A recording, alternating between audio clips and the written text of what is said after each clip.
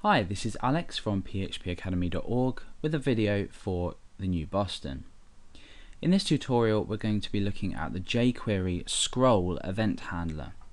We're going to be creating a text area with some text in, and when the user scrolls we're first of all going to be feeding back when they have actually scrolled, then we're going to be feeding back some more dynamic information like the position that they're currently at in the scroll area.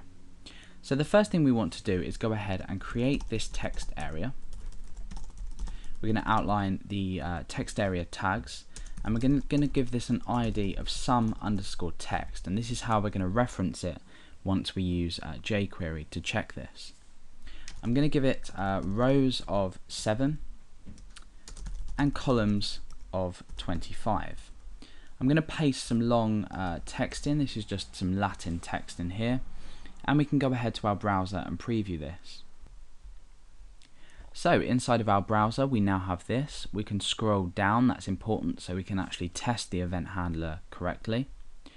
We now want to create a file which we're going to include in our page down here with the scroll functionality and the event handler in there. So let's go ahead and create a new text file, and I'm going to save this as scroll.js inside my JS folder. Okay, so now that we've done that, we need to include that in our page. So let's go ahead and type script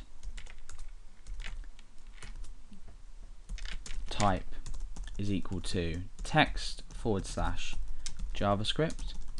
The source is going to be js/scroll.js, and we end the script there. So now that we've included scroll.js, we can begin to actually check when the event handler, create the event handler when the user scrolls. The first thing we're going to do though is create a div which is going to relay some information back to us. So this is going to be a div ID of, let's just say, some feedback. Now let's go over to scroll.js and start to create the event handler. So we're going to reference the some text area, and the event handler is scroll. Now inside of the parentheses we're going to create a function which is going to be executed when we actually start to scroll. So function, and we create the block, so we create a function as normal with a parentheses and a block here. We bring this down so we can start writing the code inside of the block. So our div is called some_feedback, so what we can simply do is say some_feedback.html, and inside of here we can say something like you have scrolled. So now what's going to happen is when we return to our browser and we start to scroll, we're going to have the div display that text that we've just typed in. Let's go ahead and start scrolling. Okay, so you can see that the text has now appeared just here, and we have fed back to the user when they've started to scroll. Now what we're going to do is we're going to use something slightly different to feed back some more dynamic information. I'm going to create a variable called scroll pos, and that's going to be equal to, again, the reference of some text, but this time it's going to be .scroll top. Now this scroll top function in jQuery returns the current position the user is at inside of the text area as they are scrolling.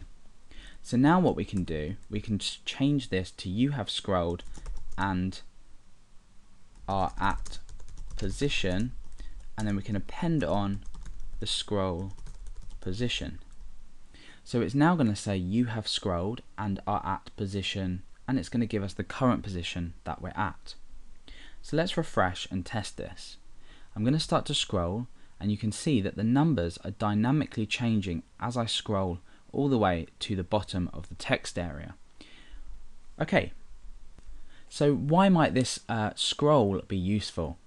In some websites you see that they have a list of terms and conditions inside a text area in which you're meant to scroll down and read. If you were to use this, you could match the position you're scrolling at to the height of this box. Now when the user has reached the end, you could then display something like I agree, I have read the terms and conditions. So apart from demonstrating this event handler, it's also useful to note where it might be used. So that's essentially the scroll event handler in jQuery and a bit about where it might be used.